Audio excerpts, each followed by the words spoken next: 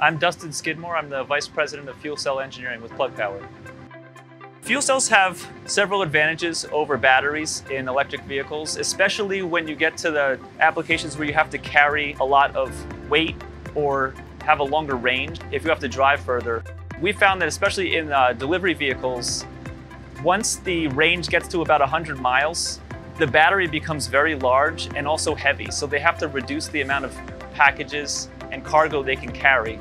But with the fuel cell, once you have the fuel cell system itself, and if you want to extend the range, you only have to add more hydrogen tanks. So it's a much smaller and lighter component to extend the range beyond 100 miles.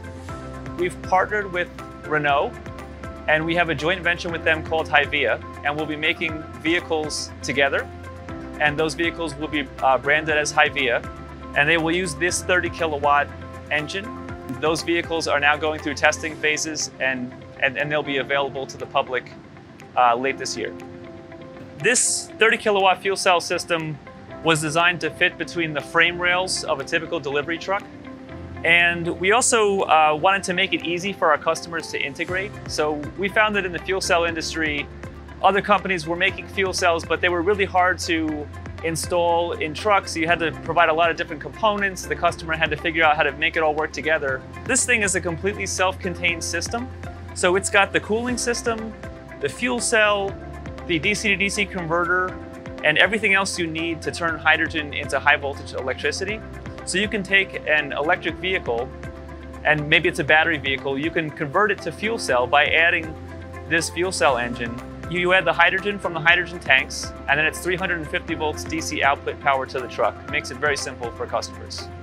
We're also going through iterations where we'll be taking the components inside this engine and putting them in the engine compartment for future generations. This product's for use in applications like on-road vehicles, such as semis and buses, but we also have a variant of it that can be used in large-scale stationary. That version can be used in a parallel configuration to make systems up to 1 megawatt. And that would be for things like data centers, warehouse backup, things like that. And then we also have a third application, which is aerospace. And similarly to the stationary program, we use multiple modules to make megawatt scale engines for airplanes. Hi, this is Chuck Karlstrom. I'm the Director of Fuel Cell Stack Engineering. This is a 180 kilowatt stack that's used in our 125 kilowatt system.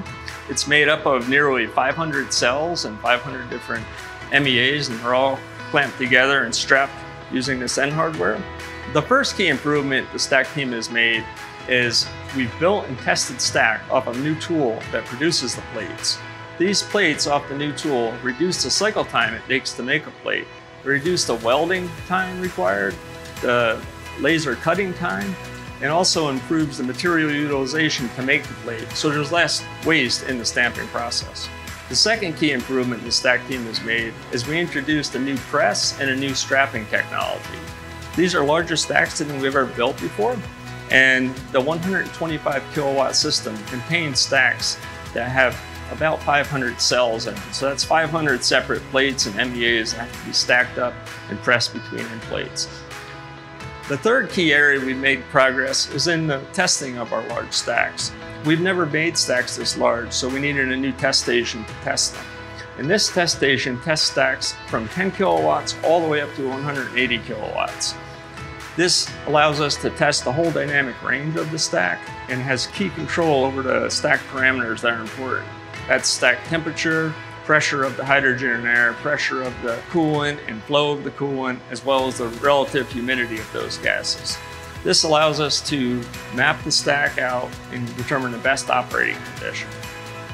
Another characteristic of this test station is that it has advanced cell diagnostic techniques, and those could be used to diagnose specific problems within a stack. So if a stack comes back from a field with an issue, we could pinpoint exactly what it is and drive it to the root cause.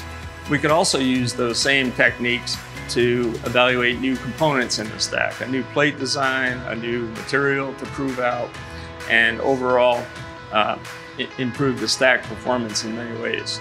All of our stack test stations here at Plug Power export the power we produce to the grid, so there's nothing wasted. All of the work we've been doing in the past year has been to advance the technology for mass manufacturing of the stacks. With the advancements we've made in the stack tooling, we can produce the plates more effectively with lower scrap and reduce cycle time.